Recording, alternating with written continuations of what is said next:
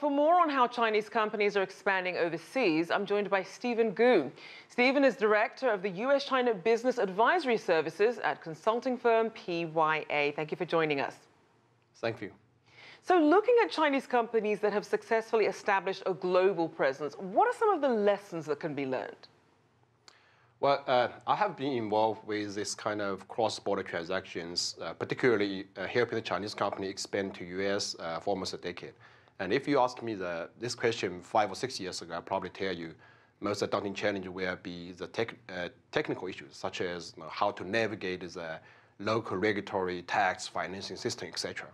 But after a few years, I realized that those technical issues are not a big deal for Chinese companies. They can eventually catch up by hiring the right people and develop the right team or hire the right consultants.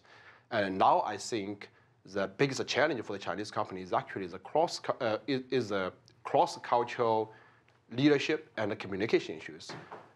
Chinese company and US companies, they start and they're growing at very different system. And although there's lots of commonality, but not just speak a different language. Right. Although there's lots of commonalities, but there are certain ways sometimes are different. And those differences are actually very subtle and harder to notice. So this kind of issues actually are very hard to tackle. And transforming into a truly international companies is key for a successful overseas investment. And that is also the most difficult part to achieve. And because this implies lots of changes in lots of different perspectives. So Stephen, let's break some of this down. Are there certain sectors where we tend to see the majority of China's companies really gravitating towards? I know that you mentioned tech, obviously with Silicon Valley. What are some of the other spots that they're heading to? Well, I think it depends on the sector. As a Silicon Valley, it's a hot place for startups, for technology, IT. But for bioscience, for example, they will go to probably Boston area, right, with MIT and lots of bioscience companies.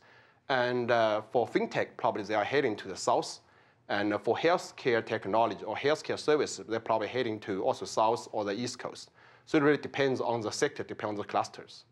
Now, you have some companies like Alibaba who are now, for most people, a household name. But if you're not a household name, what can you do as a Chinese company trying to engage with new potential customers?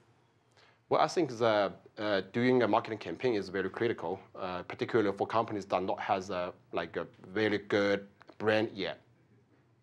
And so talk to us a bit about these marketing strategies. How much of a factor is that in the overall success when a company is trying to expand overseas?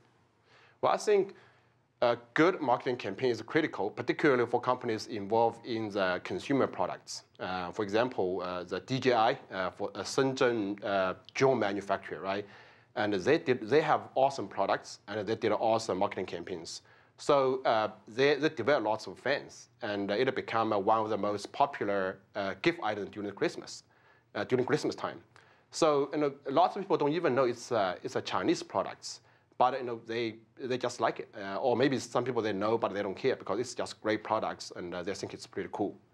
Now, as you mentioned, some people really don't know which products come from China. So, how are these ongoing tensions between China and the US when it comes to trade? How is that affecting the strategies for Chinese companies who want to enter the US market?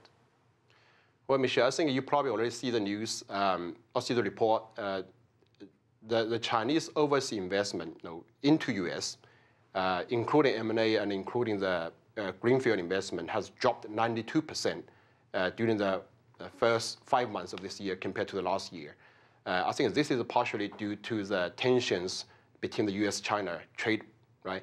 And I think so the answer is very simple. If the trade war ever happened, there will be no winners.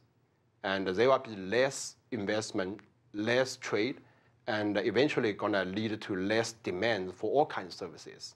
So you are talking about strategy. I think one of the strategy came for some Chinese company, if they have enough capability, they can consider establish a company in other countries, including in US, to make the products in US. I think with the lower tax rate, this can be feasible. And speaking of other opportunities, what do you see as some opportunities that China's One Belt, One Road initiative could open up for Chinese companies, perhaps along that route? Of course, One Belt, One Road will include so many different countries, and they have lots of demands on lots of different products. So without a tariff, I think there are lots of opportunities for the Chinese companies. All right, thank you so much. Stephen Gu there of PYA.